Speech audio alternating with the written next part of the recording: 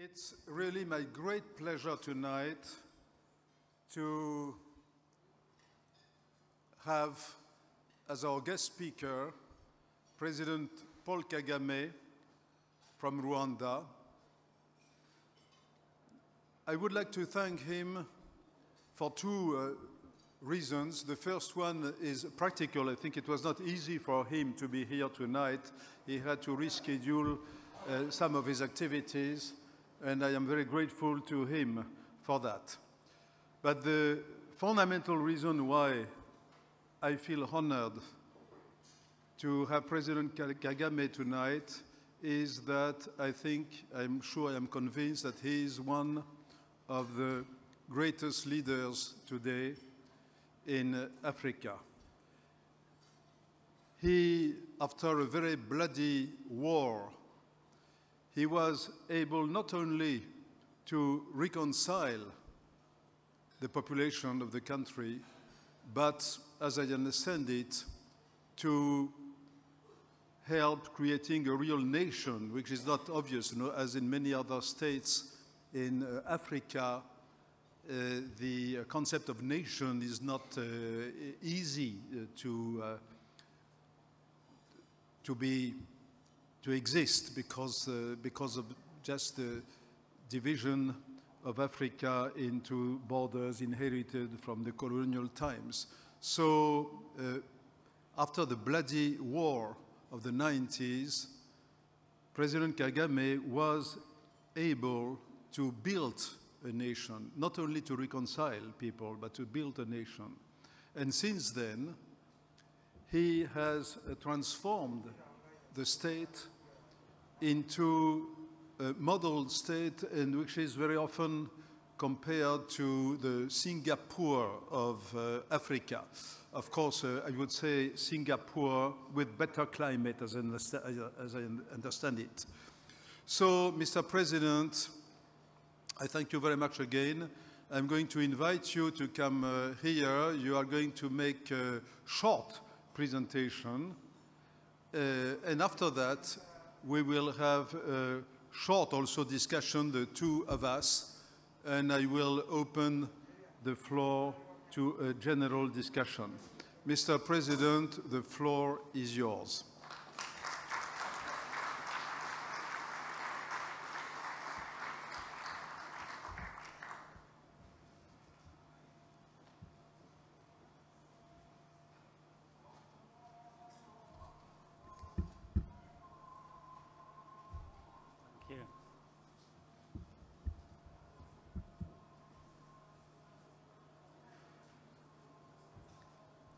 Dr.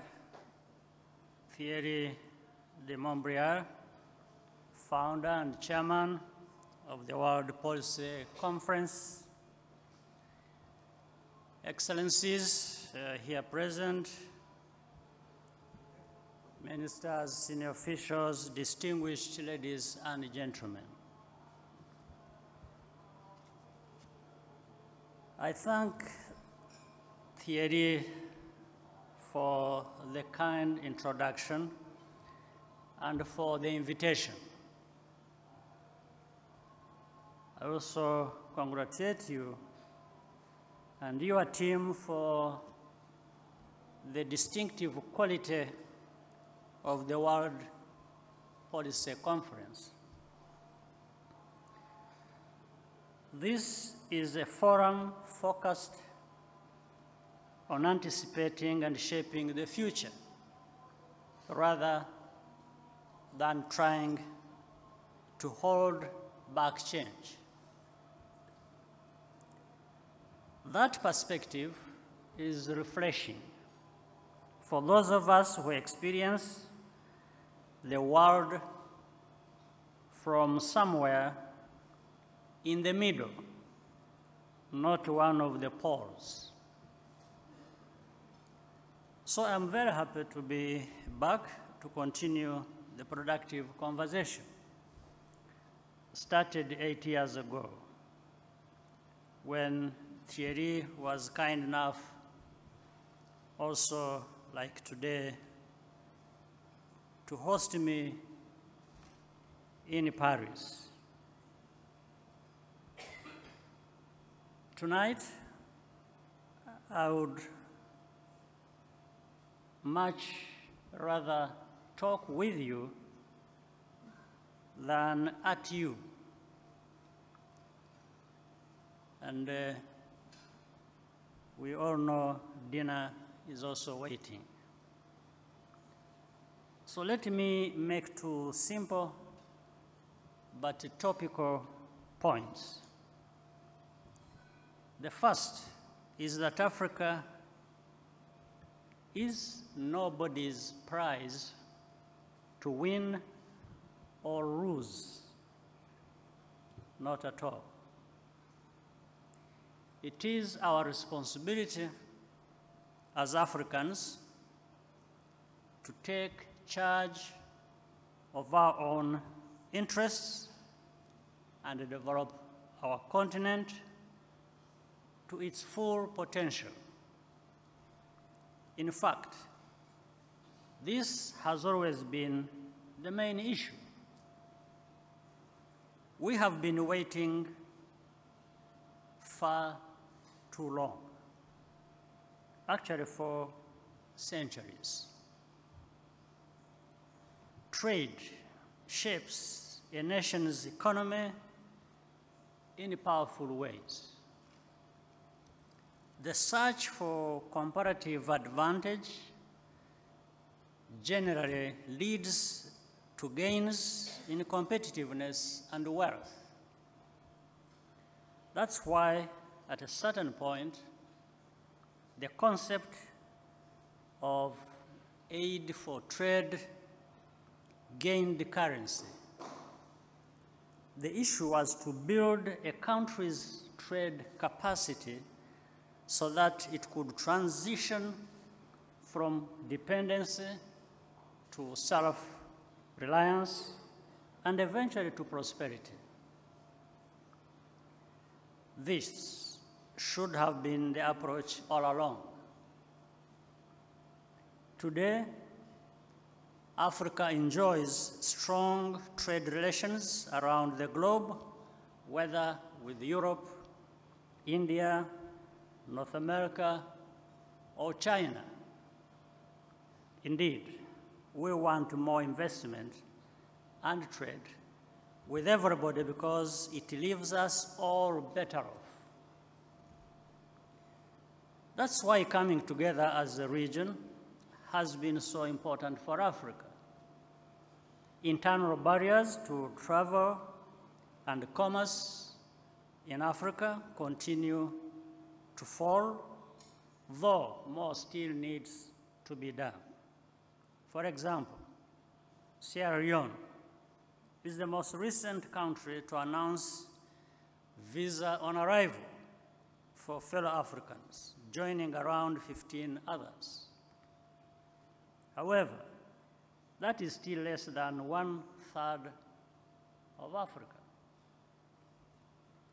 The African Continental Free Trade Area is now in force, and trading will commence in July 2020. This agreement will radically reshape how Africa does business with itself and with the rest of the world. The revitalization of the African Union Peace Fund, which now stands at more than $125 million, has enhanced the credibility of Africa's security partnerships, and it should continue to grow. The second point concerns the tone of anxiety and defeatism that dominates current policy debates. Above all, it's about the fear of losing something, rather than the ambition to do more and better. Even science and technology, the very engines of human progress, are increasingly seen as problematic. For example, with artificial intelligence or genetically modified crop. From there, it's a short step to the false belief that preserving a high standard of living in one place depends on preventing others from getting to the same level. Barriers go up, trust vanishes. If I may take the liberty of generalizing, this pessimism does not resonate in Africa. There is a determination to live better lives for ourselves. We have already seen evidence of tremendous advances, particularly in health, connectivity, governance, and incomes. Recovering that sense of hope and optimism wherever it has been lost is very critical. We can be better partners, meaning all of us here and beyond working together. That's what will get us back on track toward a better world where everyone benefits. Once again, I thank the World Policy Conference for this wonderful evening, and thank you all for your kind attention and interest. I look forward to our continued discussion.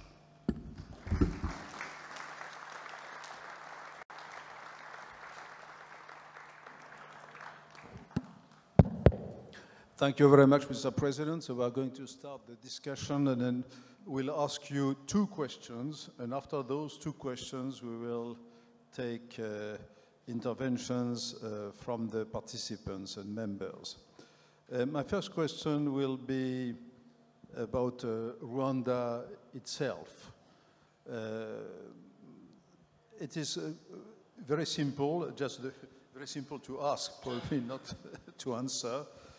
To what extent is the Rwandan model exportable to other African countries?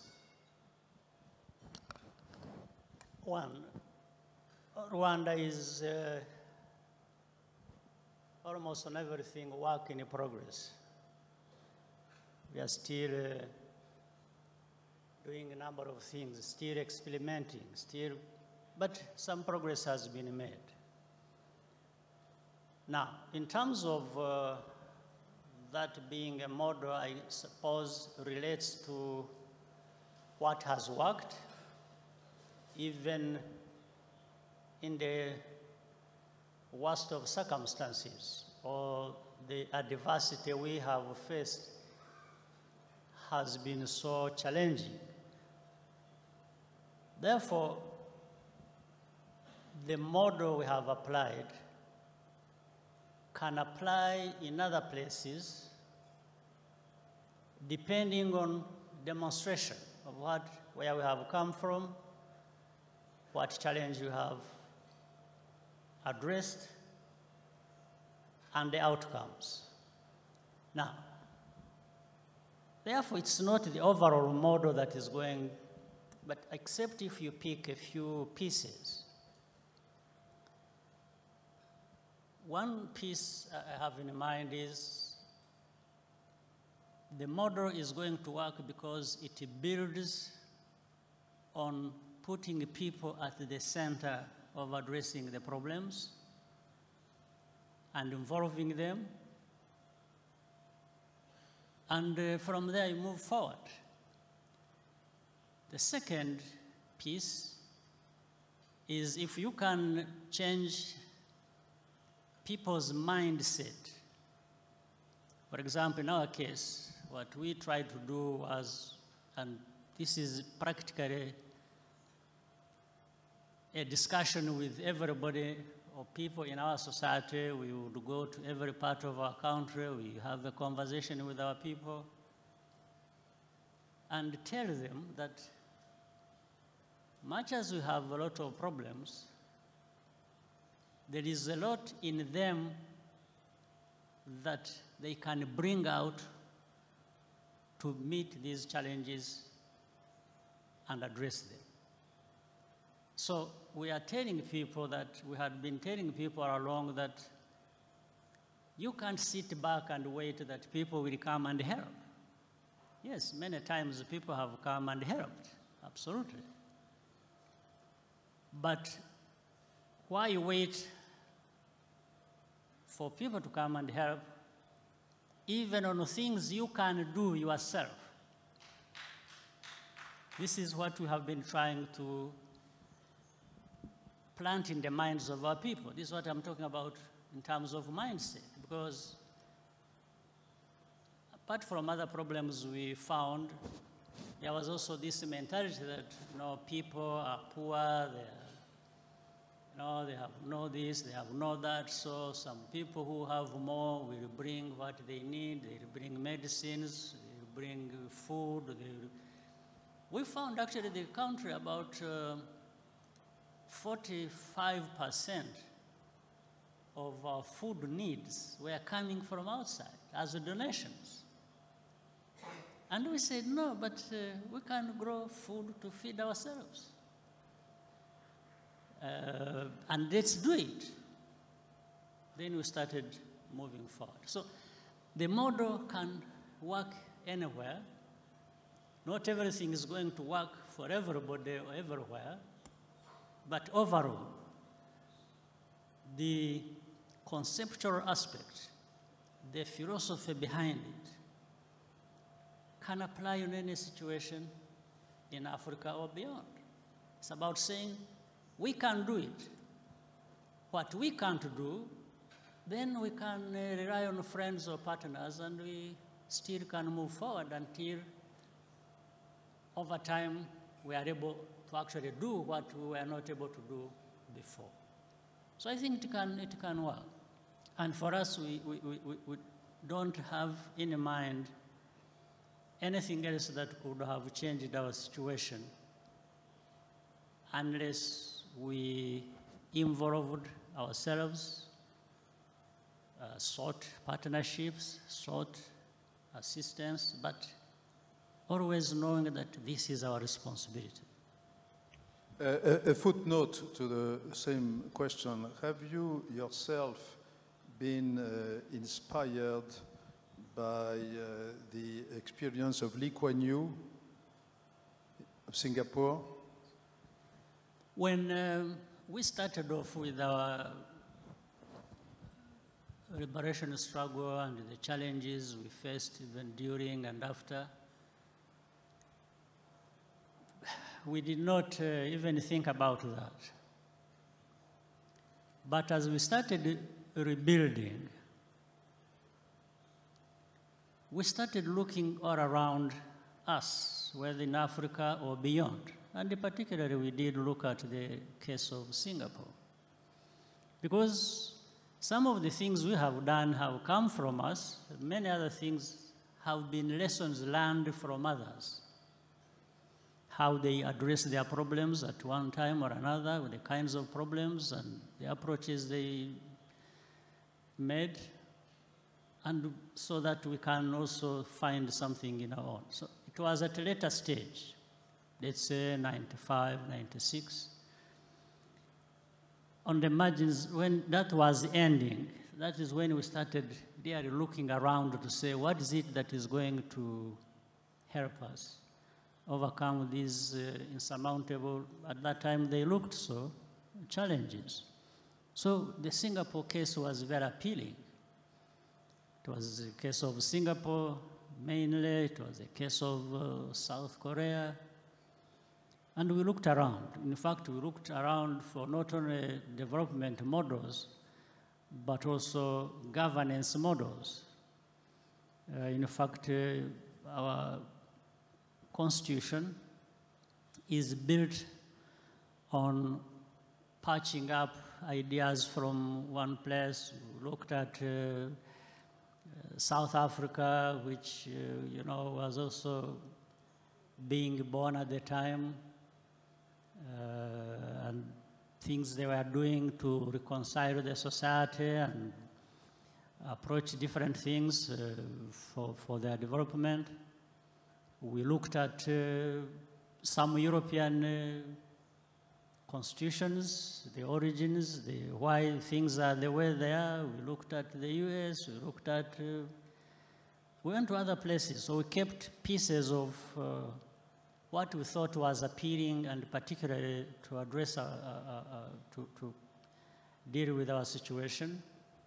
And so Singapore was very appealing in many ways. We looked at how they have approached investments in technology, in application of different technologies for efficiency, effectiveness in things they are doing. We looked at how they invested in their people, in sciences, mathematics, again, different things. And then how doing business, when people want to do business, companies, whether small or medium or big ones, what is it, or making investments, what is it that would be appealing for people to come to Rwanda, especially with that background we had that was not appealing at all? So we had so many things to change so that we can stop being seen as some place where people can't do anything, and created that appeal, but learning from, and definitely the case of Singapore as one of them. Thank you very much. So all that was my first question. The second question is larger. You served as a president of the African Union. So first, what have you learned from that experience? What have you achieved?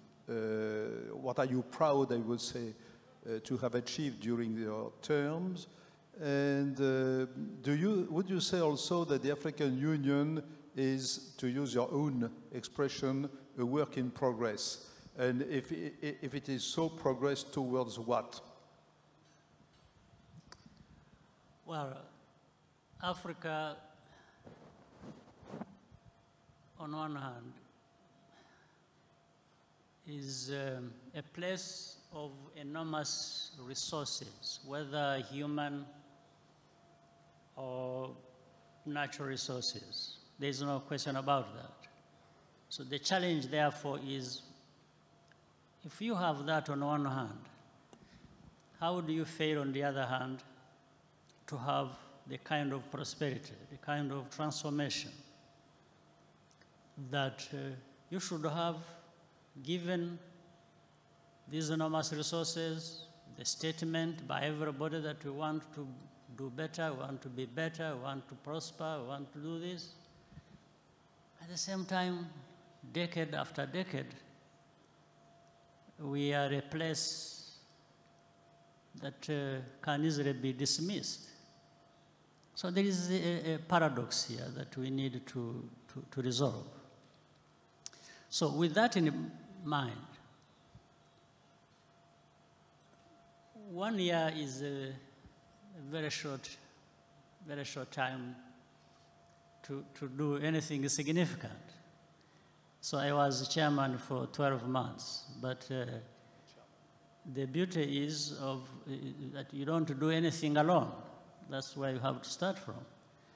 So working with other African leaders and having had all these things in mind that we needed to do to get going,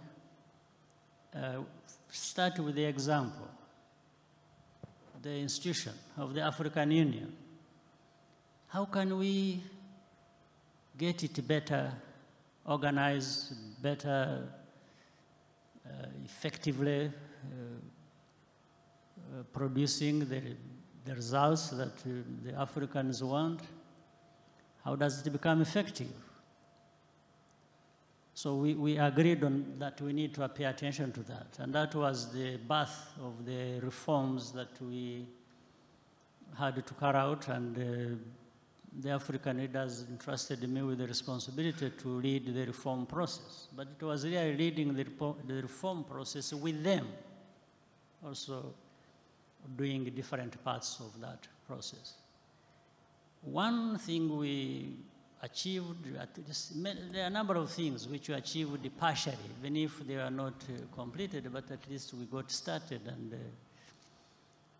we know where we are standing, and work will continue with other leaders who come after and take the leadership of the African Union. For example, we working with the president of Niger, President Yusuf, we were able to put together the African Continental Free Trade Area that has been created, which is going, and we hope by July next year, is going to be the biggest free trade area in the world. But we are not just thinking about the area. It's not just the area. It's also what we do and how well we do what we need to do in the free trade area. How do we, as Africans, trade well with each other? How do we allow free movement of people and goods and services? How do we partner with other parts of the world as a group of African countries in this free trade area? So we've seen that come up. I mentioned in my speech the Peace Fund, which means from our own resources as Africa, we could contribute something. We can contribute in the area of prevention of conflict, in the management of the conflict that exists. We can't always just be running to other countries that have the capacity and going to the UN and say, no, we help with everything. So we said we can contribute, even if it is 10%, even if it is 15%, we need to contribute. And now the Africans have contributed the fund, which is running into 130 million US dollars. It's a good thing. It never existed before. We have never been to this level. The level was like sometimes 10 million or even less. So, and then there is is in place another chairman of the African Union. We always hope everyone who becomes the chair helps cover another area that needs to be covered. Well, thank you very much, Mr. President. Now we are going to take a few questions. Renaud Girard, whom you know, will be the first one. Mr. President, I'm very happy to meet you again.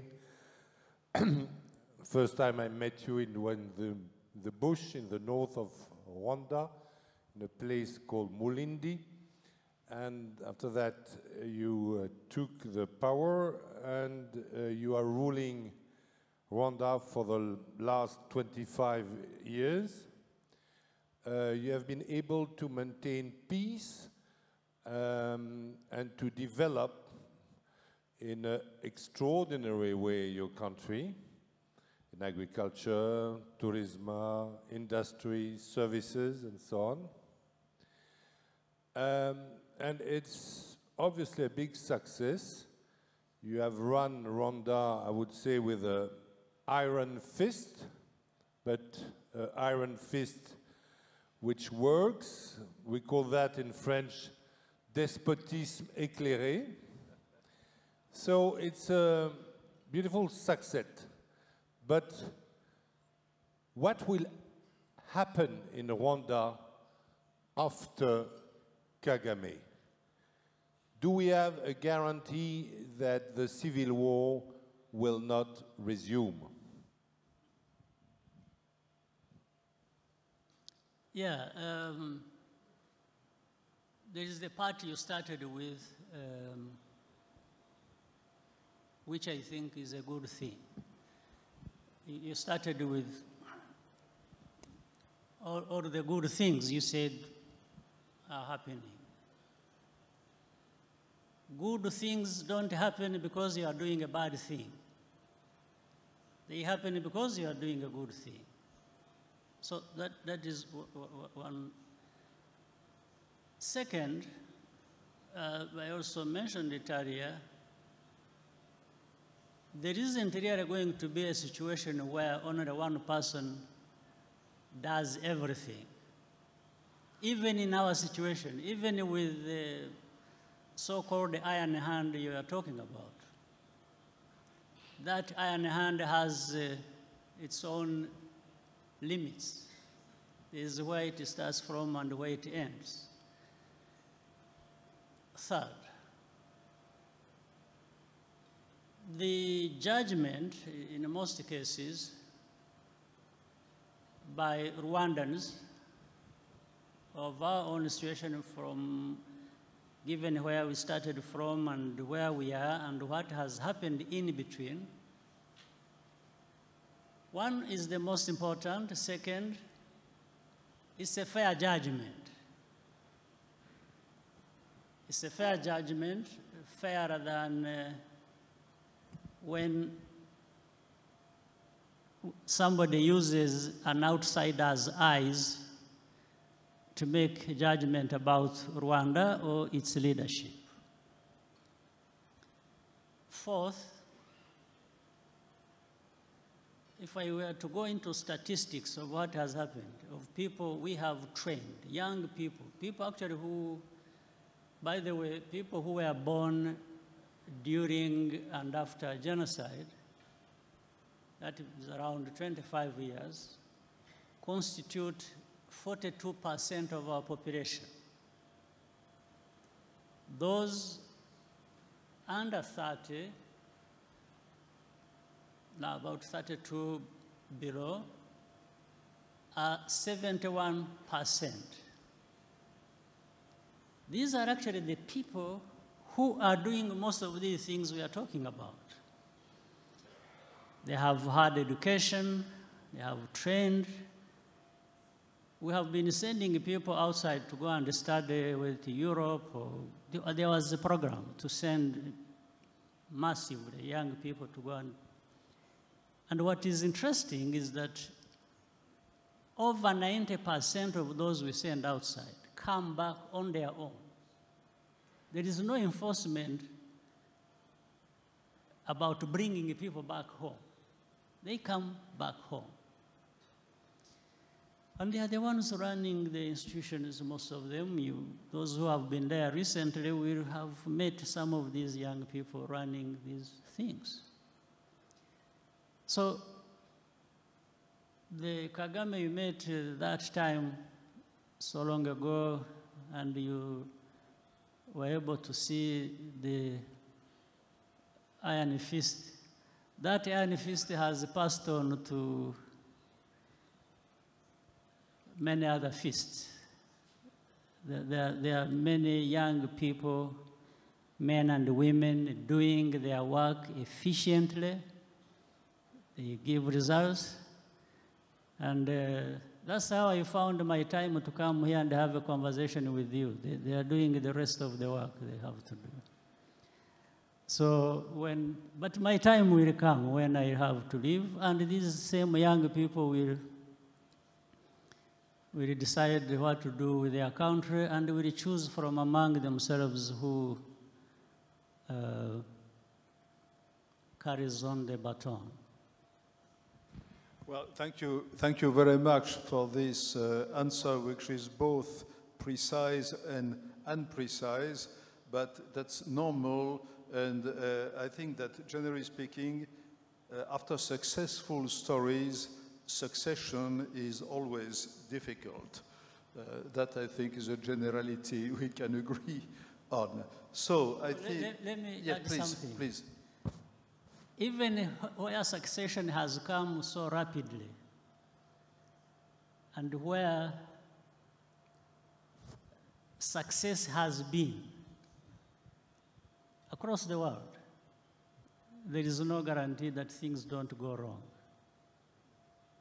Yeah, we can talk about cases if you want. Yes, we have had rapid succession, and we still have not benefited from that, if it has any benefit from that. We see it, by the way, from across the world, whether it is the developed world or the kind of, not the undeveloping world like ours. But that's another story for another conversation. Thank you very much. So I saw several hands. Well, the gentleman to my right, yes, you. I think you is you, good. Okay, thank you, Your Excellency, President Paul Kagame. Well, my question focuses on the model of development, Rwanda's model of development. Well, you tried to, actually you explained it. Basically it's people-centered, and then it has also governance model as well, which you took from different parts of the globe. So my question is, what is actually the model? Because there are already known models. Is it the modernization type, which is not, which I understand? Is it the developmental state paradigm or any other paradigm? Because for me, to my readings and my personal observation, Rwanda is becoming a model of development to Africa. I mean, everyone can say it. Even some of them have started to say Rwanda is the Switzerland of Africa, not only the beautiful mountains, but the development as well. So that is one of my question. The second one is the reform, the African Union reform process. You led the process at a critical stage. Now, well, someone has taken over. So are you personally following it, or, well, I know as a member state, yes, but I mean, the future is your legacy. So what is your involvement in this particular issue? Thank you. Well, quickly, let me say this. The model, people call it all kinds of things. I'll break it down into some realities. Maybe we see whether that constitutes a model of one kind or another, or a model at all. But I guess there are things that have to be put into consideration. One, there is the role of the state. There is the role of the private sector. There is the role of the ordinary citizen. Some of them organize in civil societies. Now, one has to find the formula that brings these responsibilities together, because it's one country that is being served. So ours, what we have tried to do is to strike this balance in a manner that gives results. The state, how far does it go in delivering the goods it should deliver? The private sector, how does it work together with the state? Or what does the state provide as an environment for the private sector to do what it needs to do? And then on the side of the citizens, the governance part, how do they participate? How do they get involved so that they feel they own what they have? These are the three legs of the stool, if you will, that we have worked on. But centrally, let me quickly also give you an example. When we were dealing with the partners during those years, they were very active in Rwanda, supporting from all the emergency situation to normalization and development. Every time we used to tell our partners that we appreciate the kind of support they give us. In fact, we need more even of it, not less. But we also want to be the ones in the driver's seat, leading our development process. So we had to form a partnership. We said we will decide for ourselves, or if you will, we will even work together in deciding for ourselves. We will tell you everything we want to do, how we want to do it, and we can make you partners. But we have to be the ones to decide. This was as early as 1996, for example. So that in itself is very important, and whatever you call the model, those things have to be there. The understanding of the balance that has to be struck, people at the center, people, I mean the citizens, but also their leaders, working together, and the rest is what you get. On the part of the African Union, I still play a role of continuing the leadership of the reform process, but in support of whoever will be coming or whoever is there as the chair of the African Union after me. And yeah, then we report to the African Union General Assembly, and we have the African Union Commission at the center driving the day-to-day responsibilities around that. We have the commission, the chair, and the commissioners, and they participate in that. Well, I am told by the protocol that we should wind up now. You know, I think the protocol in this case is probably the kitchen, but I will take nevertheless one question, please.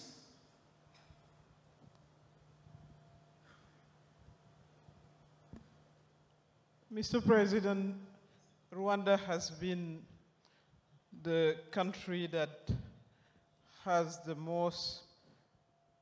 biggest number of female parliamentarians in the world. And I think also that women are positioned strategically very strongly, either in the economy, in the politics. I'd like to ask you whether you saw some real value added on promoting and supporting gender equality, and would you see the link with the success that everybody's describing?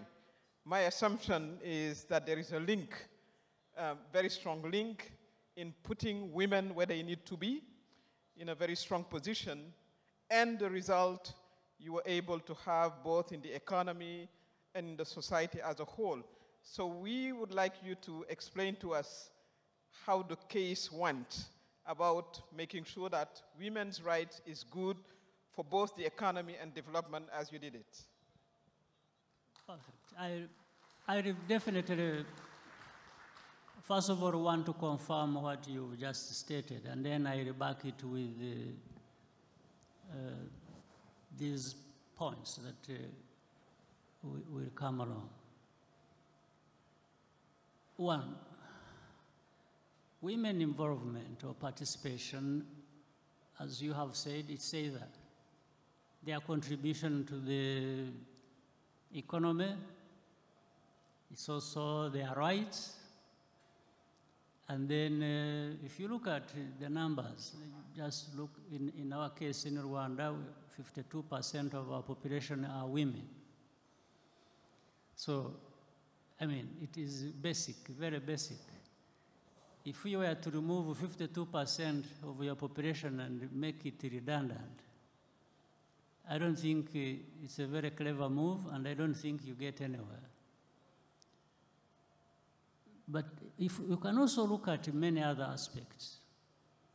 When we tried, for example, when we invested in education for women, because women were lagging behind almost in everything, including education, business, and even in the area of governance, they were absent.